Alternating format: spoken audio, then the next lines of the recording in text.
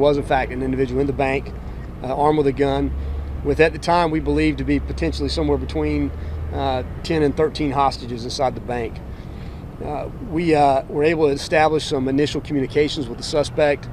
We were able to talk to the suspect a little bit. He made different demands about requesting family members to be at the scene, that type of thing.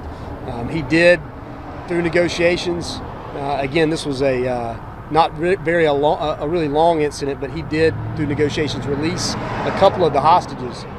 But he also continued to threaten people inside the bank. He threatened to kill hostages multiple times. We had verifiable information that he was actually putting the gun to the back of the hostage's head at a couple points. Based on that, those threats and that activity escalated through this event, became more and more intense through this event. Reviewing that, the SWAT command staff obviously made the determination that at the next opportunity that they would make entry into the bank to rescue the hostages.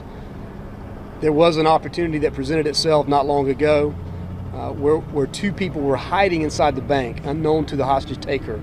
Those two people took an opportunity to attempt to flee the bank. When they did that, it distracted the hostage taker, and at that point the SWAT team took that opportunity to make entry into the bank, placed themselves between the hostage taker and the hostages, in essence rescuing those hostages. Upon seeing the SWAT team, the suspect surrendered inside the facility. So we were able to take him into custody without incident, and again save the lives of those hostages.